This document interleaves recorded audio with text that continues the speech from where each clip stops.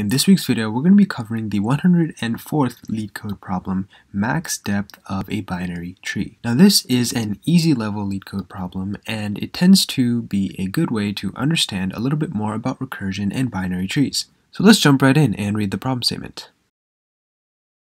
Given a binary tree, find its maximum depth. The maximum depth is the number of nodes along the longest path from the root node down to the farthest leaf node. A leaf node is a node with no children.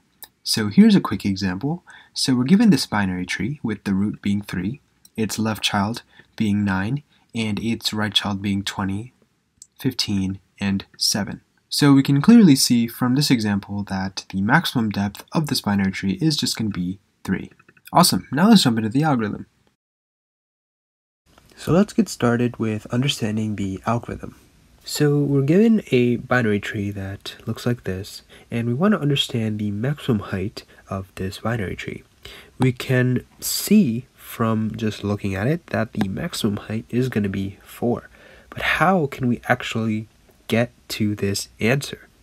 So we're given the root, and let's just follow through with this example about how we can solve this problem.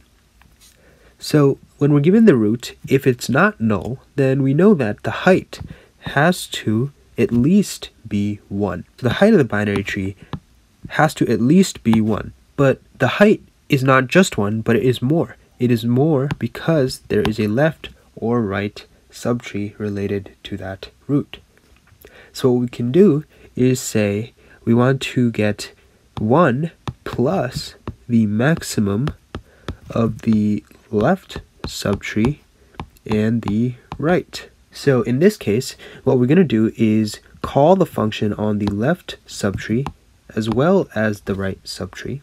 And when that value returns, whatever that value is for both sides, we're going to take the maximum of that value. So let's just see how this can work with our example. Clearly we have 1, so we're saying that right now the height of 5 is 1 plus the maximum of the left subtree or the right subtree. Looking at it visually, we can see, but of course a computer cannot understand that. So we're going to have to go through the steps that the computer is going to go through, which is just following this algorithm. And since this root is also not null, we're going to say that right here the value is going to be 1 plus max of left and right. So right now, in this call, we can kind of draw this out.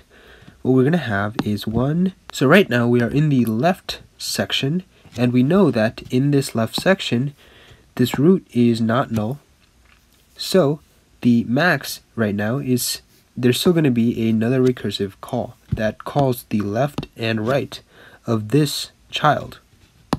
So right now that is empty. We know that it is empty, so that means we have to determine a base case. So the base case is just going to be that if the root is empty, we just want to return 0. So we're going to say 1 plus max. So again, remember this is the root node, so this relates to 5 all the way over here. And we're going to say 1 plus max of 1 plus 0 and the right. And so if we were to kind of imagine what is going on here, we're going to notice that after we have iterated to this left and right subtree, we're going to notice that it's both empty. And so the height up until, or let's say, let me rephrase that. The height of this tree is going to return 1. And so if this returns 1, the value over here of 5's call of this recursive function is going to be 1. However, the right section has not been completed yet. So we're going to go in and try to figure out what is on the right subsection, or right subtree.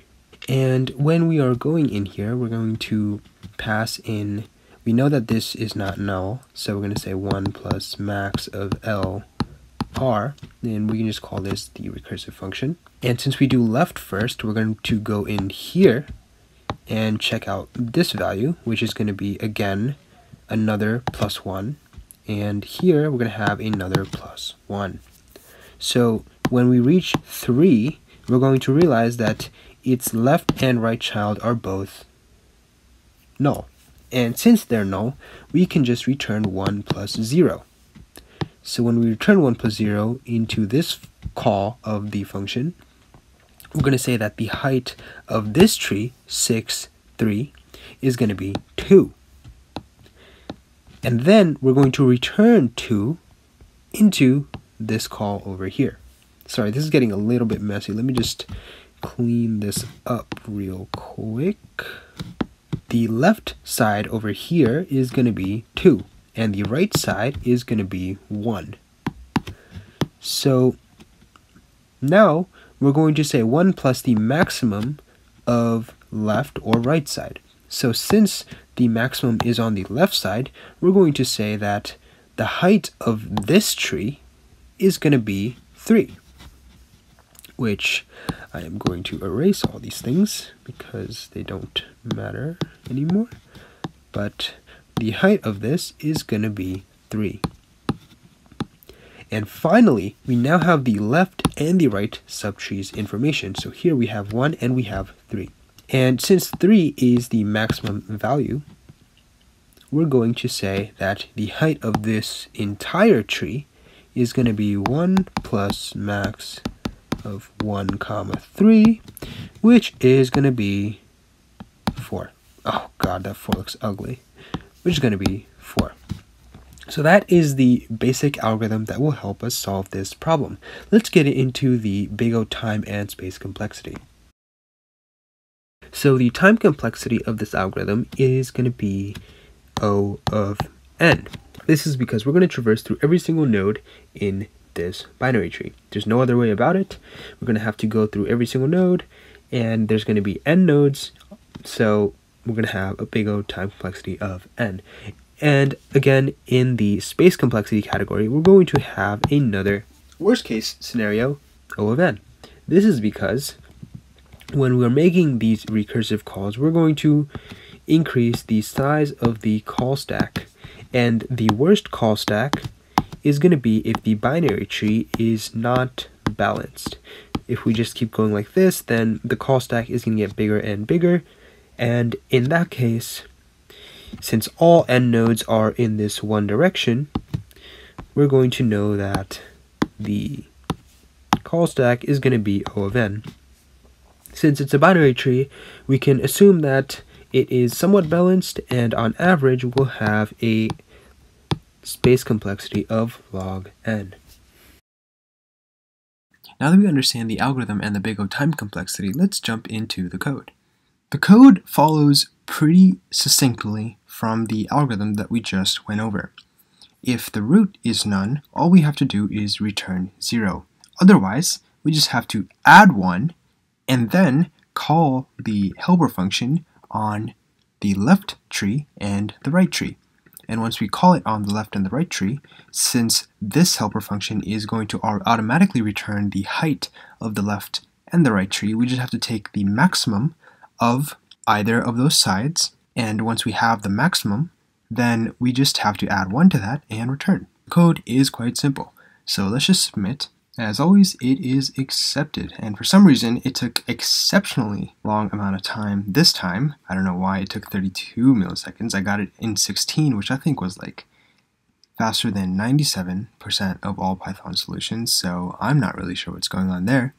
Anyway, hope you guys enjoyed this video. If you did, leave a like and subscribe for more in the future. I post weekly on Mondays. Thanks for watching, and I'll catch you guys next time.